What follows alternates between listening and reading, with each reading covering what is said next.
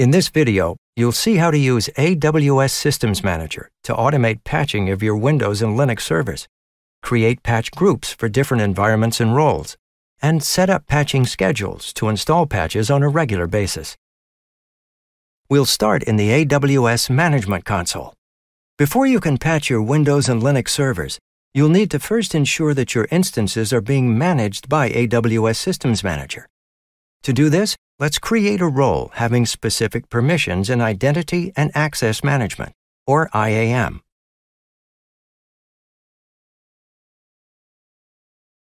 The service that will use this role is Amazon Elastic Cloud Compute, or EC2. Next, let's search for the appropriate policy to attach to the role. In this case, we want to give Systems Manager permission to manage our EC2 instances. Next, enter a role name. When you're ready, click the button to create the role. Once you've created a role that ensures your instances will be managed by Systems Manager, you can assign the role to existing instances or create new instances. In this case, let's create some new EC2 instances, starting with Linux. Next, let's choose an Amazon machine image for Linux. Choose an instance type, and then configure the instance details. In this case, let's create 5 instances. Next, let's assign the role we just created to these instances.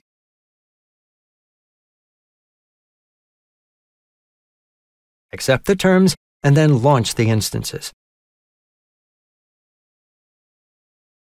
Scroll down to view the instances. Next, let's name the Linux instances.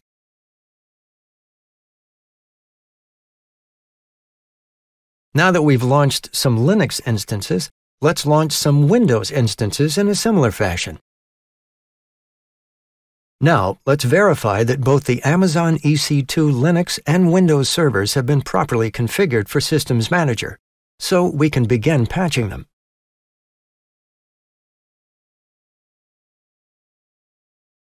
As you can see, the new machines now appear in our managed instances. Before diving into the native AWS Systems Manager Patch Manager, let's look at the default patch baselines.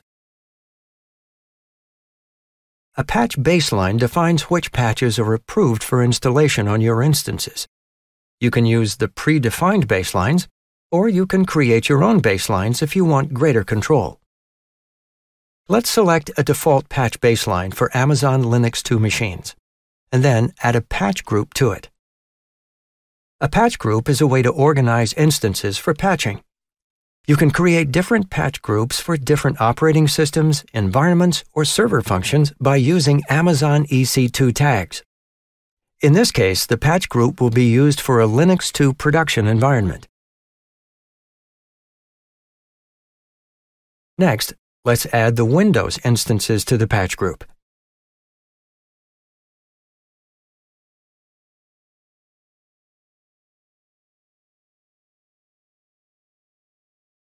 Now that we've created the patch group, let's take a look at the approval rules. An approval rule specifies that certain types of patches, such as critical updates, should be automatically approved and installed. For instance, this approval rule indicates that the system will be updated within 7 days.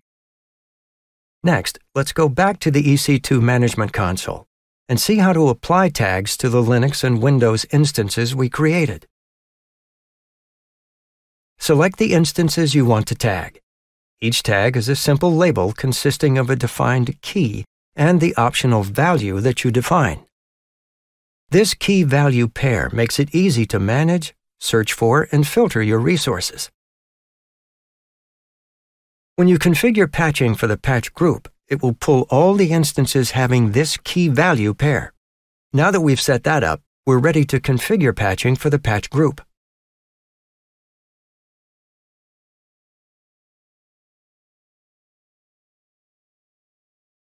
First, specify a patching schedule. In this case, we'll schedule a new machine maintenance window. You can specify a maintenance window schedule by using a cron schedule builder or rate schedule builder, or you can enter a cron rate expression.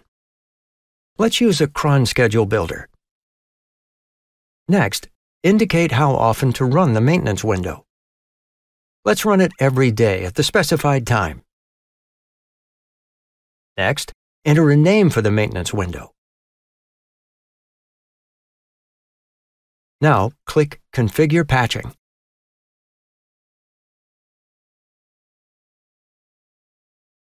If you want to patch instances on demand, that's easy too. Let's see how.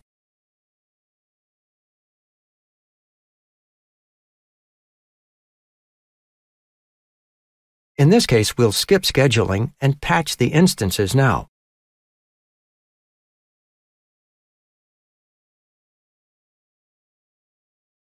Behind the scenes, Patch Manager is using a run command to patch the instances. Let's take a look at the details.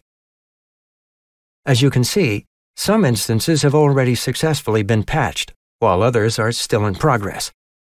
Let's view the output for one of the instances that's completed patching. You can see that there are two commands, one for patching Windows and one for patching Linux. If the instance is a Windows machine, the Linux command will get skipped, and vice versa. Let's drill down into the output for the Windows command.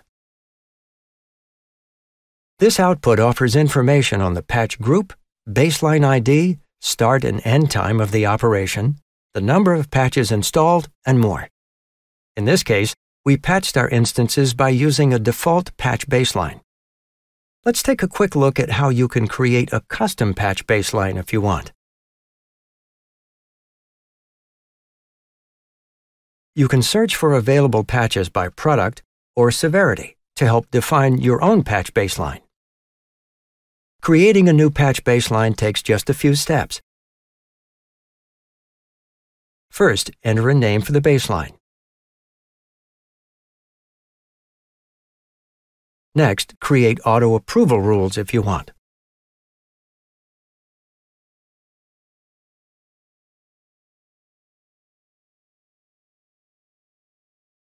You can also add any exceptions to automatically approve or reject individual patches if needed.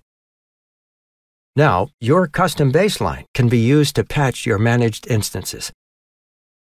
You've just seen how to use AWS Systems Manager to automate patching of your Windows and Linux servers, create patch groups for different environments and roles, and set up patching schedules to install patches on a regular basis. Thanks for watching. Now it's your turn to try.